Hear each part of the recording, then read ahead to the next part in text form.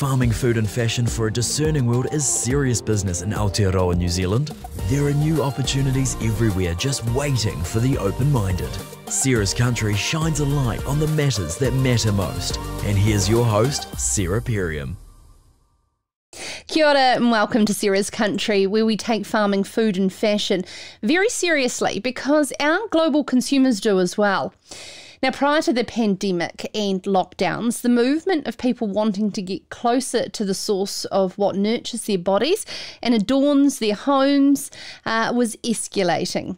And having the world's eyes upon Aotearoa, New Zealand over the past year has only continued of how we've continued to handle COVID, and our global leadership position with climate change is positioning us favourably for our future.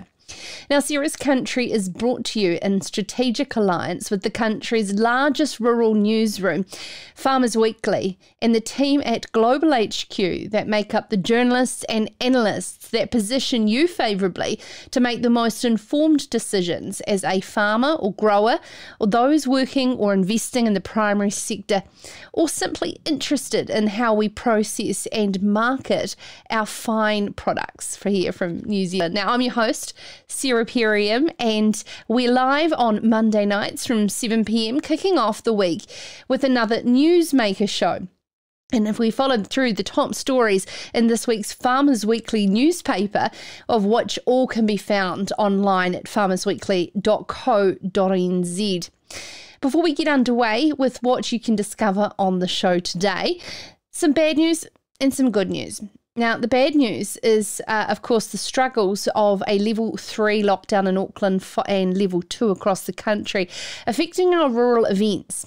Under pressure has fallen the 61st Golden Shares, due to be held this week in Masterton, and the Northland Field Days, both cancelled. Our thoughts are with the organisers and everybody that was travelling there. And in an update at 5 o'clock today, Wanaka Show will make a decision on whether it proceeds by 8 p.m. Tuesday on its Facebook page. Central Districts and South Island Field Days are working through their COVID response. Now, it's a peak of our rural social calendar, March.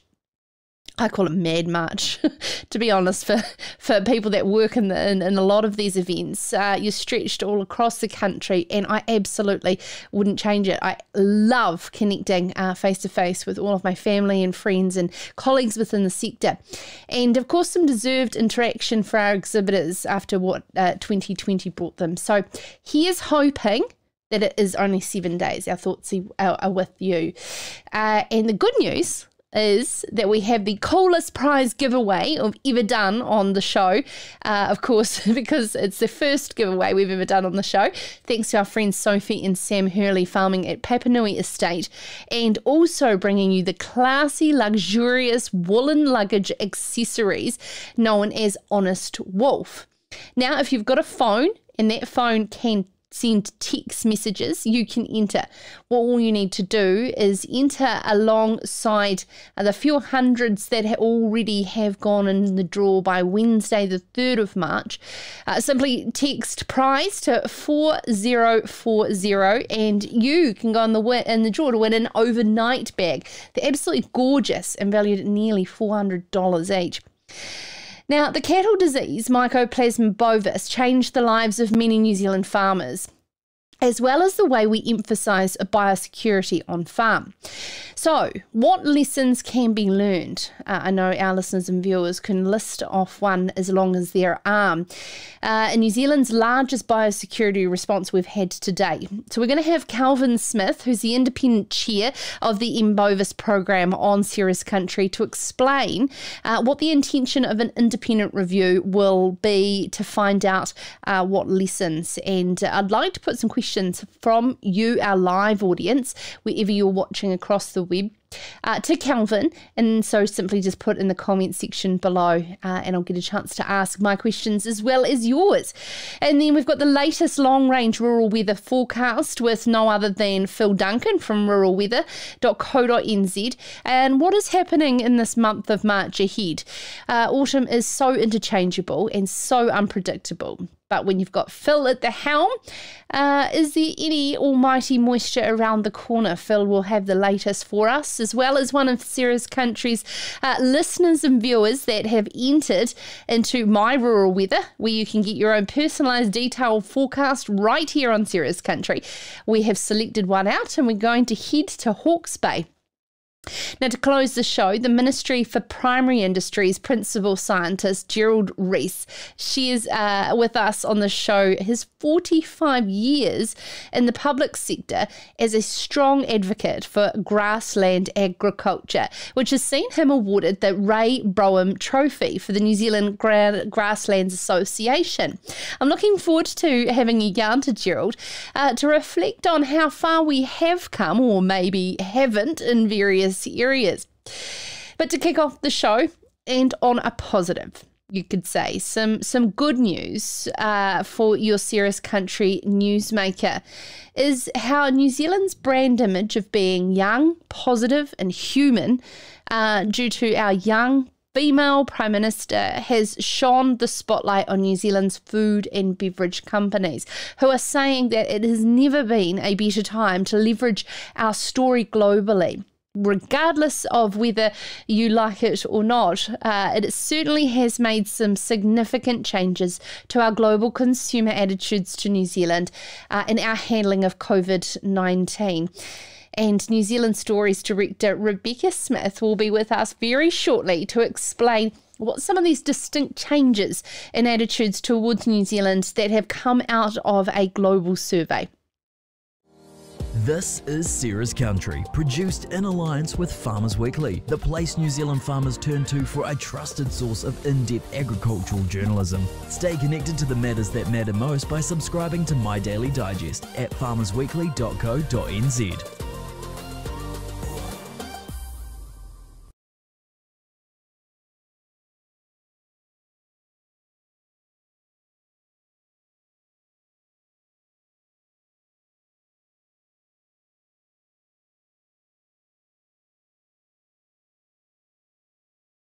Oh, nice boots. Yeah, thanks. They're new.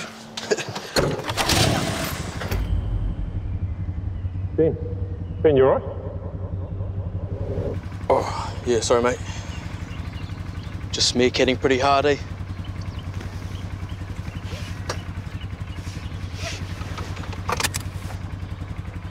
Yeah, I just said to myself, Ben, you work hard. You deserve new boots.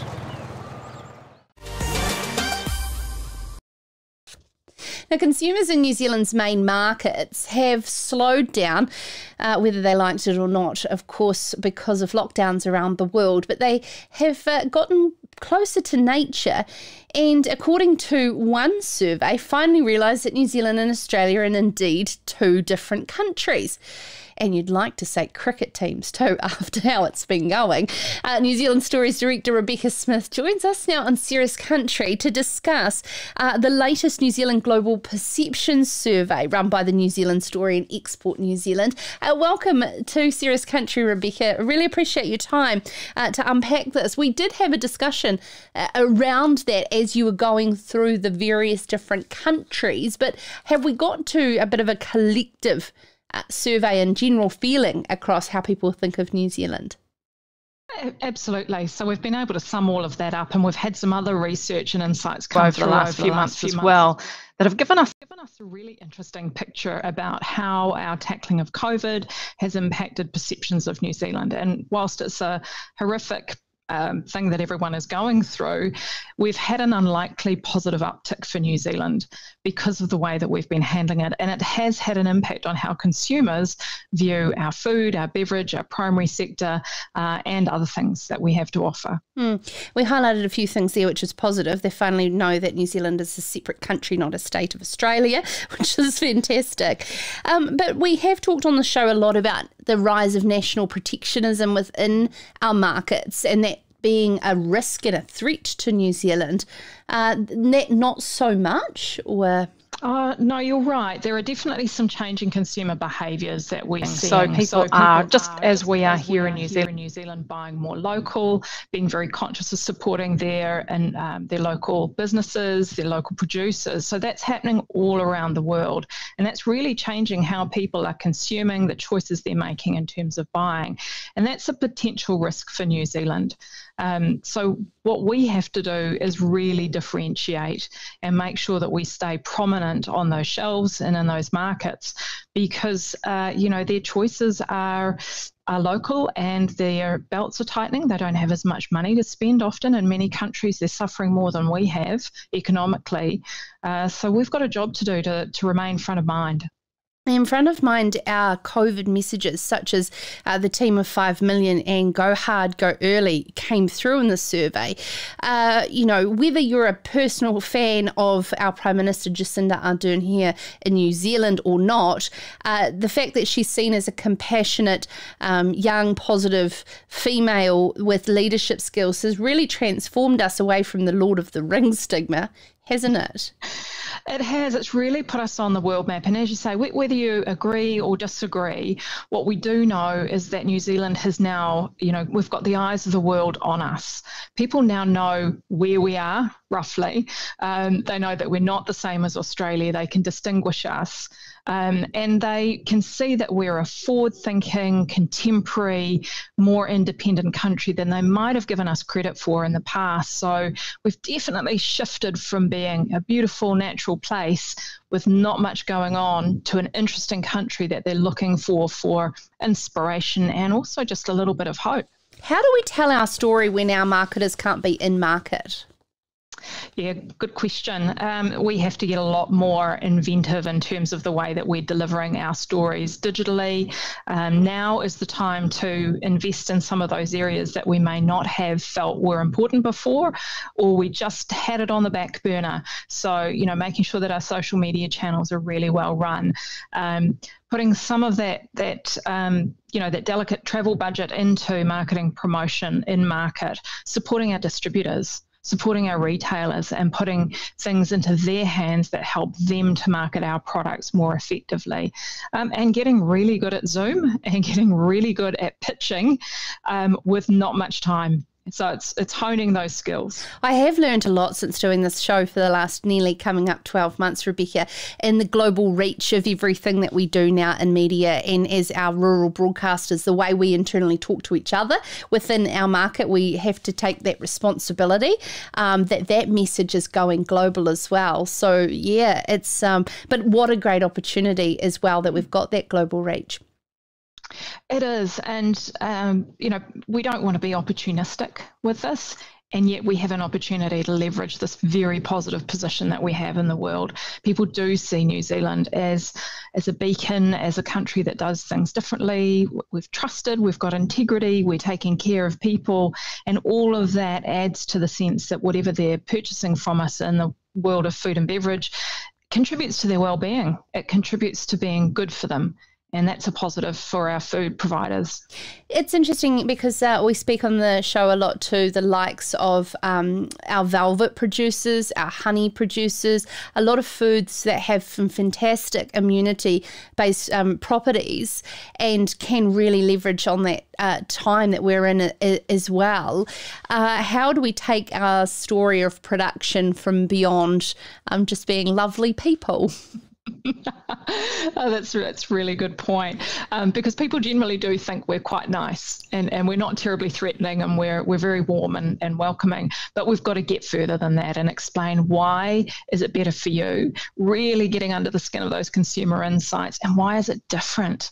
And that's what consumers are going to make their choices based on. Can I get it here in my own country? Is it something that I could substitute here locally? Or is this something that I can't get anywhere else can't get here?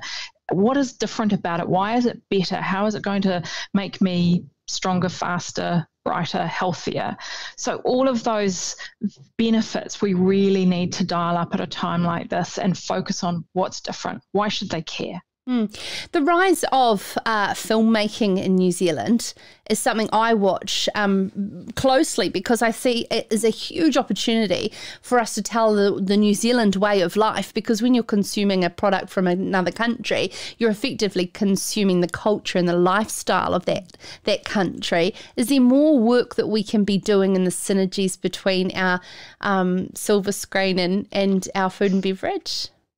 Yeah, absolutely. I think we've got an incredibly creative sector here, and they're available. And bar the occasional lockdown that we have at the moment, we're one of the few countries that can continue to produce and to market ourselves really actively and get on screen and get good content out.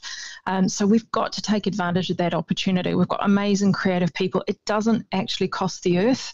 The research that we did last year, we did it all via Zoom. We've done recordings via Zoom. It's amazing what you can achieve if you've got to. And I think New Zealanders are really, really good at solving problems and coming up with new ways of doing things, and now's the time to do that.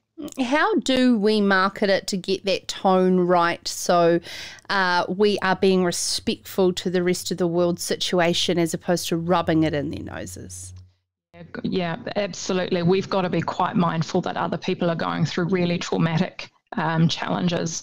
We've got children who've been back at school. Other people have had kids who've been at home homeschooling for a whole year and haven't been back to school. So that's a really difficult situation for people to be in. So we do have to be very mindful of that in terms of getting that tone right, focusing on what it will do to help them. Really honing in on what we're here to do that can help them, help their family, and improve the situation that we're in. We definitely don't want to talk up, look at us, we're COVID-free, because we're not, and we never, we can never promise that. So we do have to be a bit careful about that whole safety piece, and not play on it too much, but just talk about the benefits for customers and consumers. Thank you so much, Rebecca. What is the next stage in continuing to monitor perception and your role with New Zealand Story? Well, this research that we did, that we've talked about today, we did in June last year to try and understand what was changing during COVID, so we could really make sure that all our messaging internationally was tailored and relevant. What we need to do now is touch base again with those consumers and find out what's shifted again. How are things changing? Because it is just changing so rapidly. We have to keep on top of that. And then I can come back and talk to you about the new set of insights and any more tweaks and changes we need to make to the way that we're all telling our stories and all marketing ourselves internationally. It's very valuable insights collectively created with the work you do, so all our exporters don't have to do that consumer insights individually. So thank you so much, Rebecca Smith here from the New Zealand Story, the Director of New Zealand Story. And of course there's more information on that head along online, and you can find the work that the New Zealand Global Perception Survey have done, and of course great work to Export New Zealand and keeping us forefront in terms of our decisions moving forward. Now, after the break, what have we learnt as a country in our bid to eradicate Mycoplasma bovis? Well, Bovis's program's independent chair Kelvan Smith is going to explain what the independent review of the cattle eradication program has been, and the status of depopulating Five Star Beef's 18,000 cattle feedlot. All that up next here on Sarah's Country. This is Sarah's Country. Catch the latest on the matters that matter most wherever you are. Listen to Sarah's Country on Spotify, iHeartRadio, Apple or Google Podcasts. Try asking Alexa or Siri. Play Sarah's Country on podcast. Australia and New Zealand are home to some of the world's most innovative farming pioneers. Zematic is proud to partner with farmers who are committed to leading the way in sustainable water management. The Trailblazer Sustainable Irrigation Awards celebrate sustainable irrigation management, irrigation-driven improvements, waterway protection and environmental stewardship. See how our Trailblazers are leading the way at irrigationtrailblazer.com/winners. One of the first things you learn when you live out here is where to shop for the things you need to live out here. like electric fencing or horse feed or bee suits. Children. Chook food. Do you want a couple of these? Or something stylish to wear. Not everyone's got stuff like this. But at Farmlands we do, and then some. So if you need anything to help you farm... Grow. Milk. Dredge. Rhea! Come on in. Because we're out here too.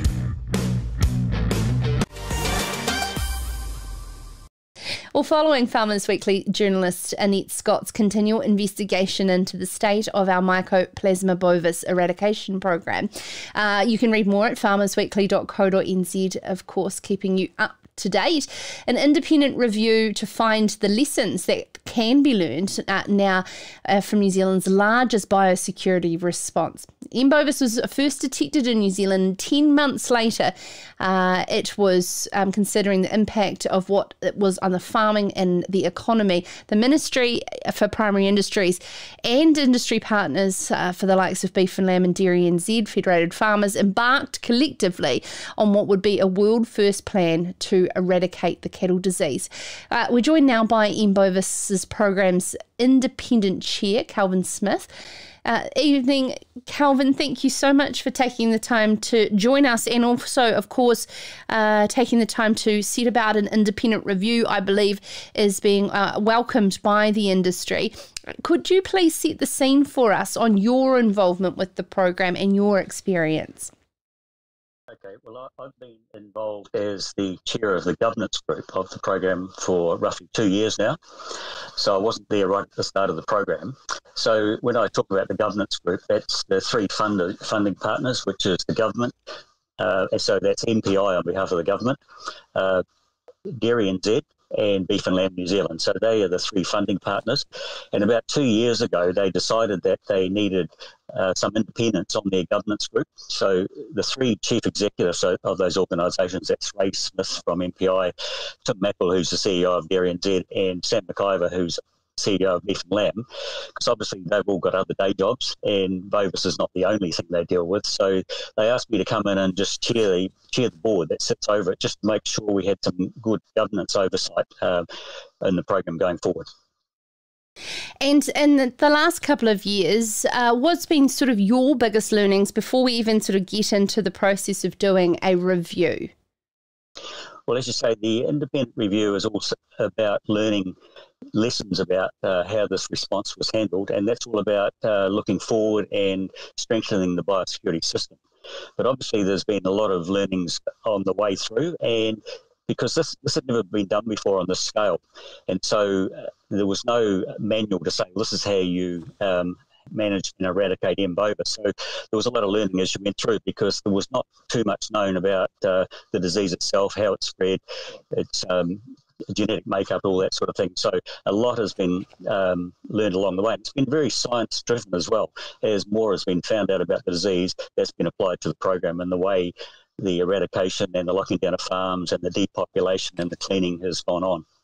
There seems to be multiple different silos to what could be the independent review, from a science perspective right through to the human toll on people's welfare as well. Kelvan, would you be able to outline how you would like to see this review play out? Well, there's a couple of things there. We've had a technical advisory group come in and have a look at the program 2 or 3 times on the way through, but the key to them was the technical nature. So they very much focused on the technical aspects of the review. In the early days, it was really looking at the feasibility of eradication, understanding how the disease spread, and because the technical advisory group was made up of technical disease management experts, and they helped develop a lot of the tools that were used in terms of estimating the disease spread, and the way lockdowns. It was really about tracking down animals that were moving, and so a lot of that was about understanding how the disease might spread. It's a bit like what's happening with COVID and tracing, and there was a big effort went into the tracing, and so the technical advisory group were very good at giving advice around that sort of thing. This review is quite different. We've deliberately excluded the technical aspects of the review and more looking at how the program evolved over time and what lessons we learnt from the way that response was managed, and that can be applied in the future. So it's not looking back and applying blame where things may not have gone as well as they could have been. It's all about saying, look, we tried this is what we did, we can improve that, and we can apply that for the future. and that's what the most important part is. I think the big question will be, will you be surveying and getting responses from those on the front line that dealt with the response to formulate those lessons? We definitely will be, because it would be no good if we didn't hear the voice of farmers affected and impacted by this, because we know for the farmers affected, it has been had a dramatic impact for those who lost their herds and lost their livelihoods, and they might have been building up breeding herds over many generations. So the impact has been quite devastating.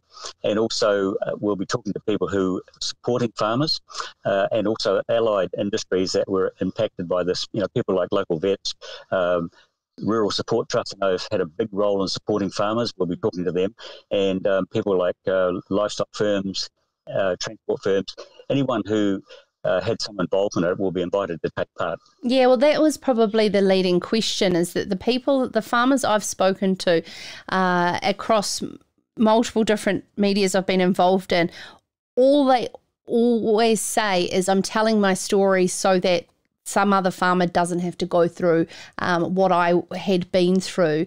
And I'm sure they would love to know how they can put their hand up and share their advice, their thoughts, their lessons, their experience with the review. Are you able to suggest how people can get in touch? The review team themselves, they will be coming out and inviting that input. Right. Because now that we've set up the review team, they're independent and they've developed a work program, and they're being supported by a secretariat. And so they're developing their work program, but high on their list of things to do is engage with the people who are impacted by this.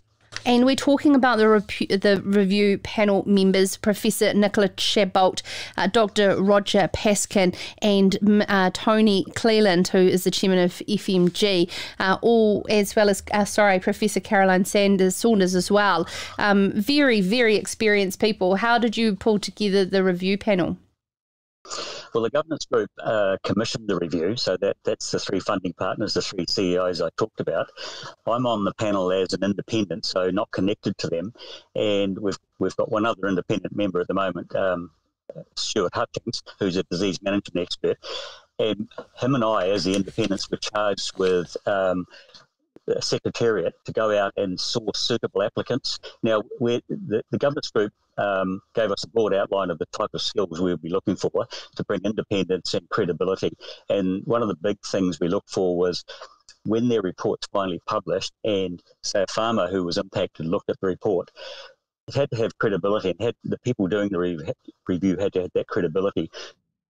So we came up with quite an extensive list of names and just went through a process till we landed on a group of 4 people who had quite a broad range of experience, and we brought expertise and credibility to the review. Mm. And will the outcome of the review be published and form part of advice for biosecurity responses into the future? Yes, it will. So the results will be made public, and MPI will be really interested in the outcomes as far as they go in terms of strengthening the system, because they're always interested in improving the system. There's a review of the Biosecurity Act going on at the moment, but everyone wants to know, what do we need to do to improve our situation, improve our readiness for whatever might happen next.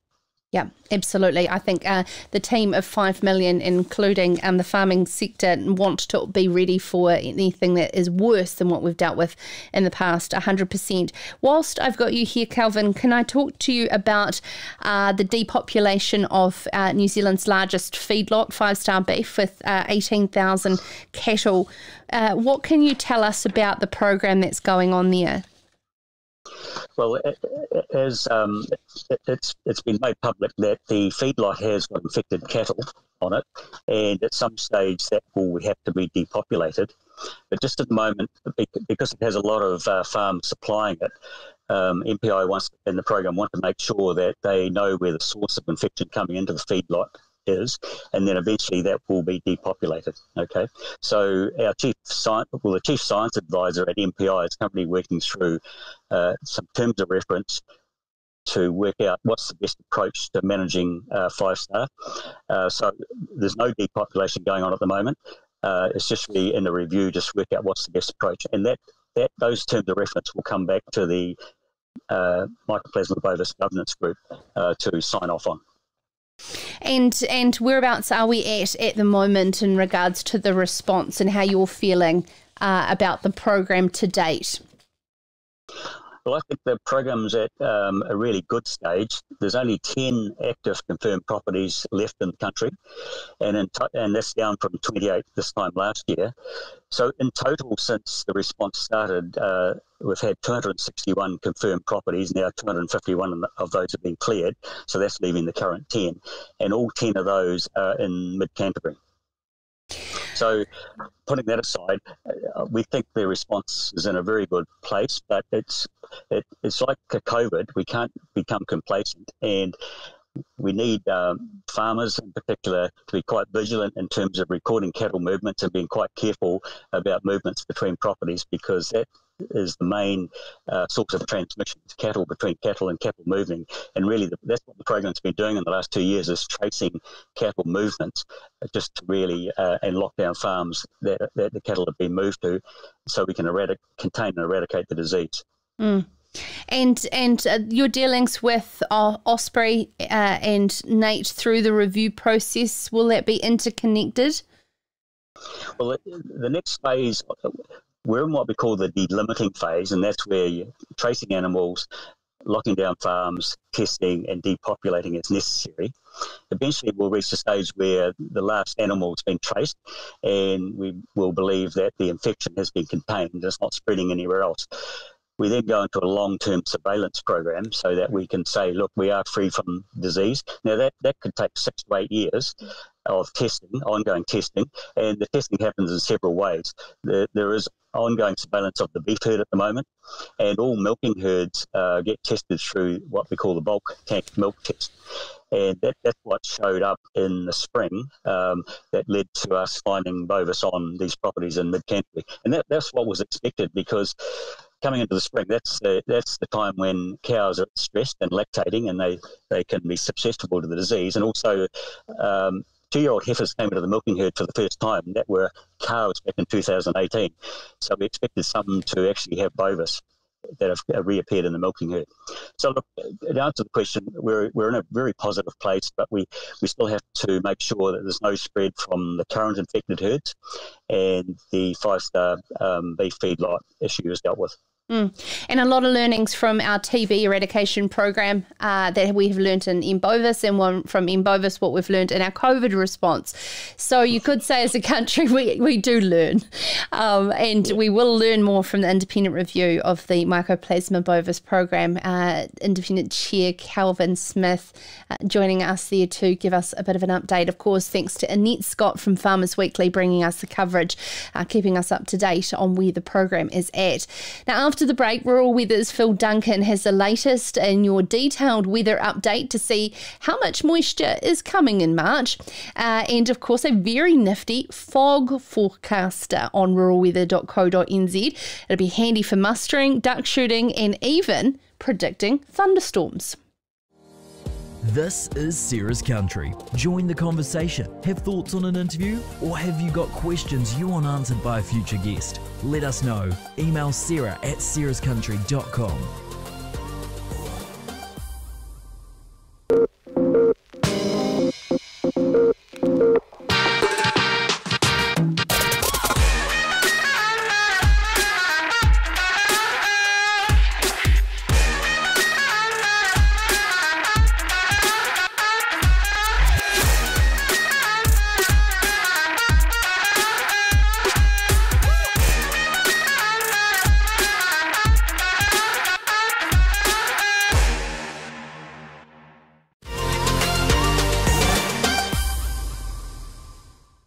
Farming here in New Zealand through the autumn, it's kind of like the lyrics of a Kenny Rogers song. You know the lyrics. You got to know when to hold them, know when to walk away, know when to run.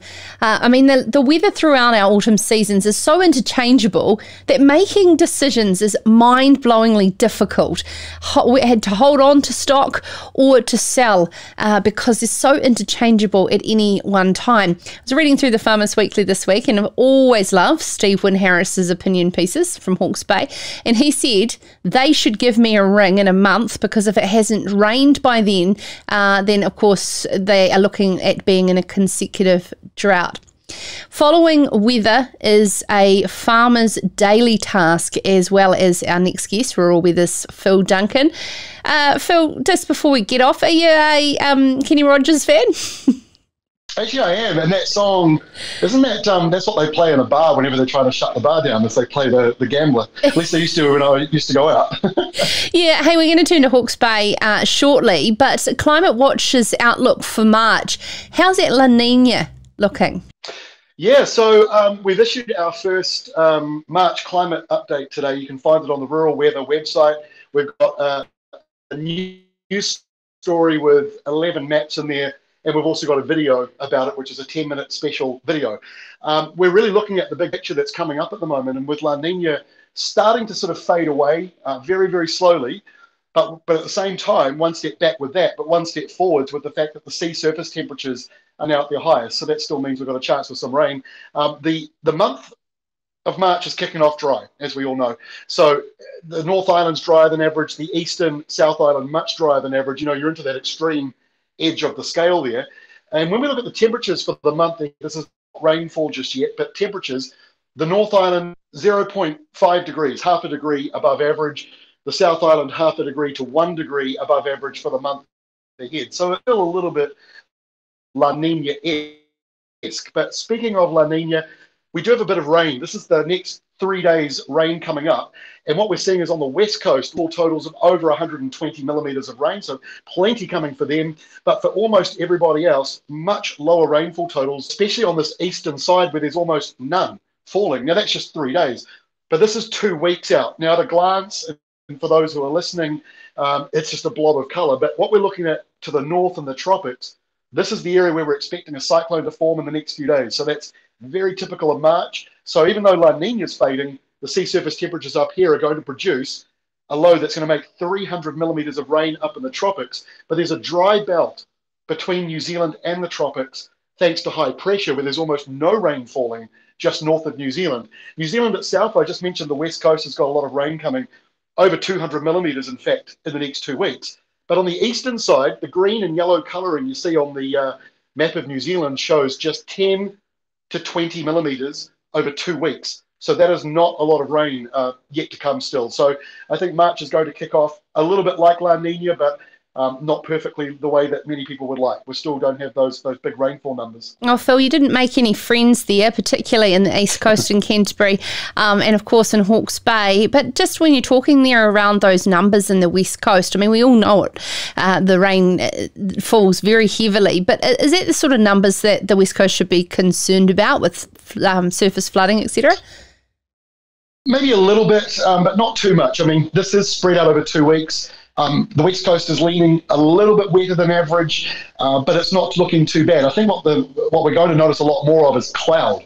A lot of cloud around the country now. That also leads to fog and other things like that. So we're into that time of year where, as you say, like the Gambler song's brilliant, because that kind of is what we're dealing with autumn weather. You know, some days you got to kind of work out, is this week going to end like it started, or will it end completely the opposite? This week's one of those weeks. The first week of March kicks off with northerlies and humidity and ends with southerlies and a temperature drop. And it already has that autonomous feel. And on my morning walk, the chorus of the ducks is coming in, getting many a duck shooter very excited. So the idea of having a fog forecast at ruralweather.co.nz is quite exciting for that. But could you explain to us more around why and how we read fog? Yeah, so one of the issues we had, or I had growing up, was that you'd always find that, you know, the airports would close due to fog, or they're not closed, but the flights are all delayed and cancelled.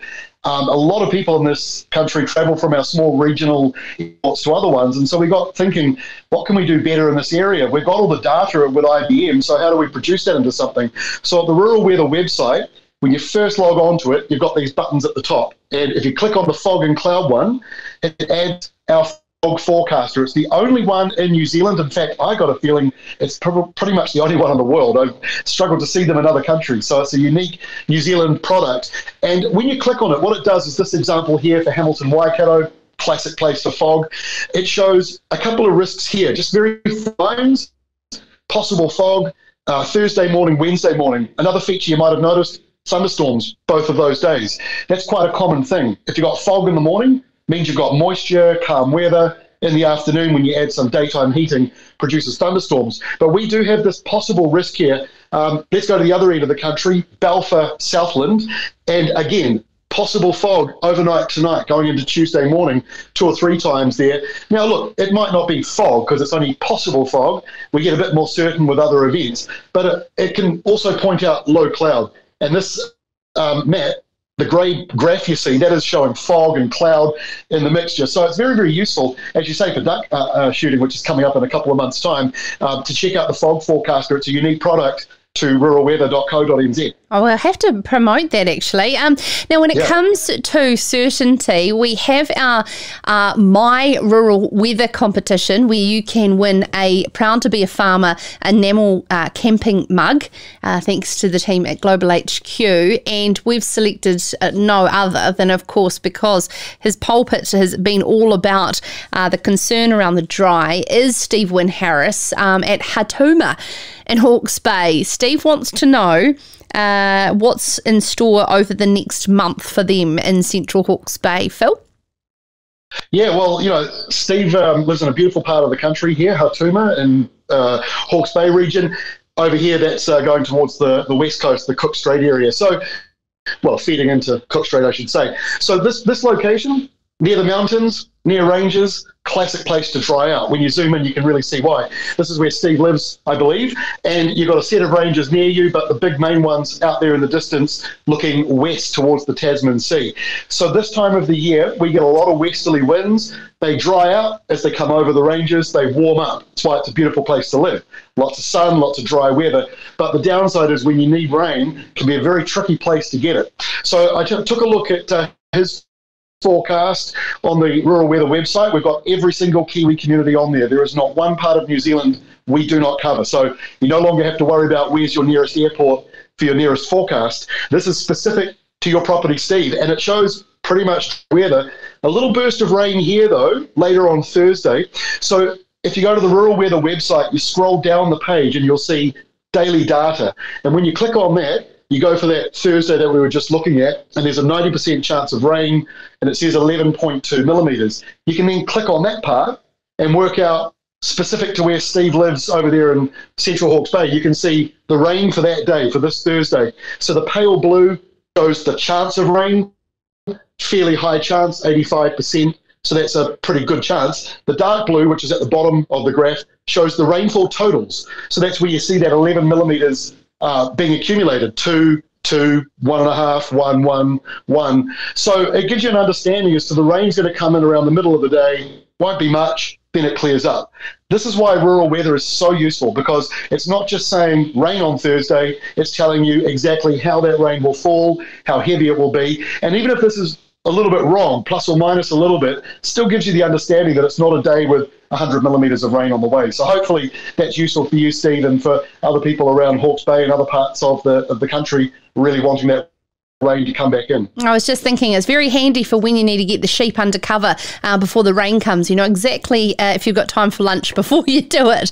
Thank you so much, Phil, and I really appreciate your time. That's Phil Duncan from Rural Weather, a partner of Global HQs, and of course to Sarah's Country every Monday night on our Newsmaker Mondays. Please head along and check out ruralweather.co.nz, and Steve will be getting that enamel mug off to you.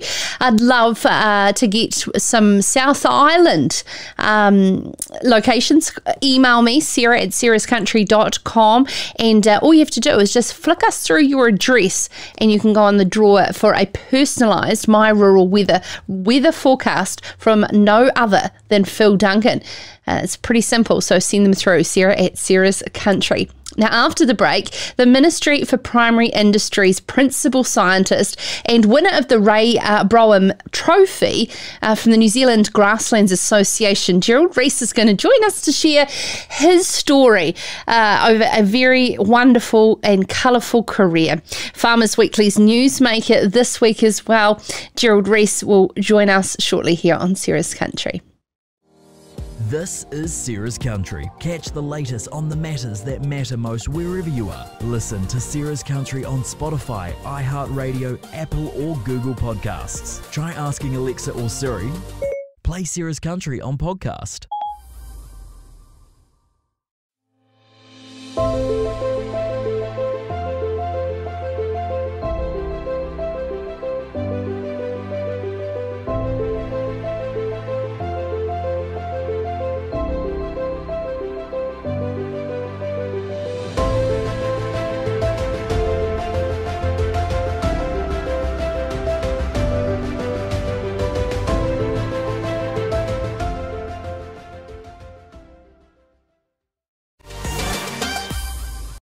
I just, before we get into our last interview in Sarah's Country's Newsmaker, give a bit of a plug to an event I am looking forward to in the Christchurch Town Hall in the middle of May, and it is known as E Tipu. If you heard of the Boma Grow Summit 2 years ago, the wonderful the insights that came out of the international speakers, E Tipu is the evolution of that, and if it attracted about 600 to 700 people last time, and I've got a special promo code for you, $100 off early bird tickets if you use the promo code Sarah, SARAH, that is.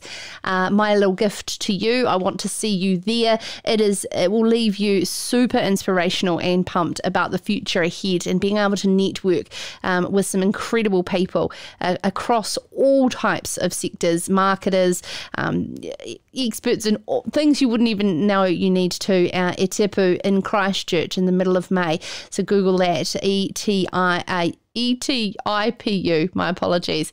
And of course, don't forget that $100 promo code Sarah to get that off your tickets. Now, Colin Williscroft's feature in this week's Farmers Weekly's Newsmaker focused on Gerald Rys's extensive career and advocacy of pastoral agriculture and the research behind it. The Ministry for Primary Industries principal scientist became the recent winner of the Ray Brougham Trophy presented by the New Zealand Grasslands Association, and Gerald joins us now to share his career journey. Firstly, congratulations on behalf of all our listeners and viewers, Gerald. Quite rare for a public servant. Yes, thanks for that, Sarah. It is quite different, and I was a bit humbled that the association chose a sort of core public servant this time round, somebody that hasn't been sitting at the lab bench or been in the field all of those years, but it was really appreciated. Did you know Ray? Yes, when Ray was actually just started as director of the Grasslands Division of DSAR in those days. When I started as a young scientist in Taranaki, I was the district agricultural scientist there, and I had just come out of Massey. And Ray was well known throughout the world, basically, and in New Zealand. He was the guru of grassland science, and is still recognised as being one of those core people. But I was also a bit humbled when I looked down the list of people on the trophy, basically, when you see all your friends that you've known over the years there as well. And I've drank with most of them as well. So that was really pleasing. Now, you started off your career, of course, growing up on a dairy farm in the southern Rotorua Lakes area. What was the turning point for you to head off into a career of academia?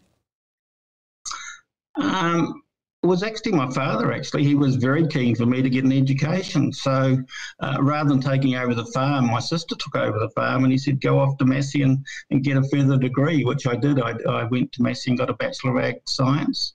That's a 4-year degree there, and I really enjoyed that. I was then sort of promoted by one of the professors there, Prof. Watkins, basically, who was the head of the agronomy department, and he pushed me into the science area, basically. But in those days, MPI used to have HR people that went around the universities at the end of the year sort of looking for prospects to employ, and you either became a farm advisor or you became a scientist, depending on how well you did it at Massey, and I did well enough for them to push me into the science career path, and then I went up to Taranaki. And what was it that you intrigued you around where the science was at the time in agriculture, and being able to provide, science-based evidence to policy making in the New Zealand's evolution of our grassland pastoral farming systems? I didn't sort of realise it at that stage, I suppose, that the requirement for innovation in the grassland system, but MAF, as it was in those days, actually had this district agricultural science division, basically. So they had scientists in every region of the country, and that was their policy, to try and get science out to the farmers. And actually, by having scientists and technical people and doing research in the regions, they could actually then talk directly to the farmers. And that was part of that broader policy.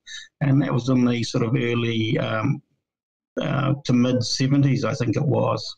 And so that policy I thought was a useful policy of getting stuff out there. We used to do national trials on phosphate and fertilisers and pasture species. So that's how we got the message out to farmers, and I think it's still a good way of doing it. Over your multiple-decade career, Gerald, in terms of farmers' understanding of, trial-based evidence, peer-to-peer reviews, these technical publications, and being able to have the confidence to trial new pastures and forages, what evolution have you seen? I think what I have seen, though, is the evolution of a whole range of different means of doing it. So we're getting a lot more sort of media. Well, a lot of that's occurred with social media, I suppose, in the last decade or so. And I've seen a big change in getting information out to farmers more rapidly than what we used to in our days. It's all. Well, I didn't have a computer on my desk when I started. I think I had an abacus or something like that.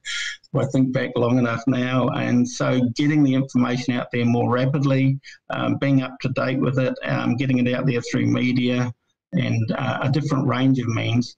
But we still had good techniques such as demonstration farms. And I was involved in Taranaki, where I was involved with at least 3 different demonstration farms. So that was a key means by which we used to get farmers to see the latest technologies we were working on, the latest pasture species.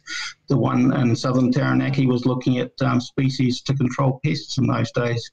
Grass grub was really bad in South Taranaki, and so we ran the Taranaki Research Station at that stage to look at that. So things have evolved. We don't tend to have as many field days and demonstration farms as we used to in those days. We could get hundreds turning up to those field days, but I don't think there is quite as many these days. Oh, you've just done such a great job of communicating the science, Gerald. That's probably why. And looking through the long list of areas of research that you've been involved in, such as the drought master perennial ryegrass, the nitrogen fixation of white clover, and of course legume cultivation as well. What's been some of those real standouts that you are really proud of the work that you've been involved with? Well, strangely enough, it was some of my early work where I worked with Peter Young from Ruakura, and it wasn't actually in grassland cultivars. It was drenching livestock with magnesium. And we've done some calculations on the work we've done, and we reckon it's been worth billions of dollars to the dairy industry, mainly because farmers now routinely use magnesium supplementation of dairy cows. There's less deaths, there's 10 to 15% greater milk production, and that's continued on, and farmers are still using that regularly today. So that was one of the first wins, I suppose, as it were in those days.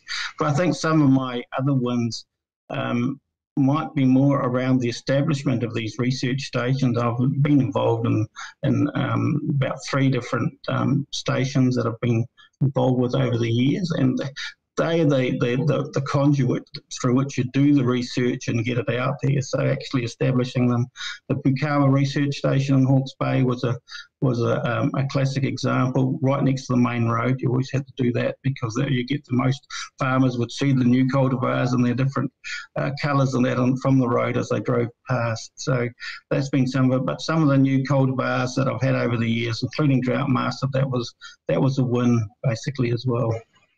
Climate change and the use of different varietals to be more drought tolerant and provide lower methane emissions is pretty hot topic at the moment, Gerald. And I've discussed it with many scientists on the program around the tools in the toolbox. What are we not maximising, and the lost opportunities, do you believe? I think we're getting enough evidence base to prove some of these cultivars do have an effect now. We know that some of the forage kales and stuff like that actually do reduce methane emissions. We think that some of the grass species might do it as well. We're not. We have to do some more work on some of them still. But we are looking at inhibitors as well, just that you'd have to give to animals. It's not a species per se, and vaccines. But where we're making the biggest progress actually is in selecting animals for lower methane levels. And we're making some real progress there, particularly in sheep. And the whole program's now starting off on looking at dairy animals and beef animals as well. So hopefully that will get underway in the next 6 months or so. You've sat in a very interesting position between science and policy, Gerald, and the likes of ryegrass and gene-edited ryegrass and having that national debate. What's your thoughts? So this question would always come up in this sort of interview. Thanks, Sarah. If you look at it, I think it's important that we continue the research looking at some of these techniques. Otherwise, we will fall behind. But there needs to be a broader discussion on whether these things would be accepted broadly within New Zealand society. So we have to go through the normal processes of the legislation that we've got. We know that AgResearch is working on some cultivars at present to look at whether they can actually reduce methane and improve animal performance through their cultivars. So I think we need to progress the science. We need to see what's happening overseas all of the time, but we still need societal acceptance of these cultivars, otherwise it's not going to happen. Sounding more like a policymaker than a scientist there, Gerald. Well answered.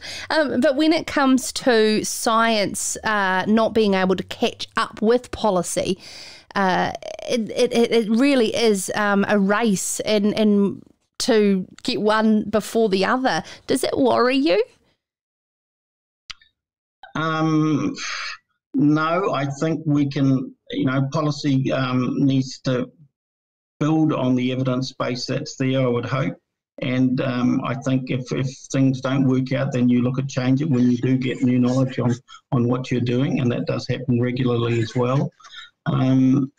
Science is a slow process, obviously, and dealing with biological systems where you've got all this variability of climate and genetics and that, it also means that it's not going to be a quick answer all of the time. We've been working on the greenhouse gas issue for 15 years now, I think, trying to get to make progress, and we are making progress as we move forward and we understand what works and what doesn't work. And I think in the next few years we will see some progress on that. But we've got the new Zero Carbon Act with its standards there that we'll have to look at how we can meet them in the future. And of course, the ultimate question around funding.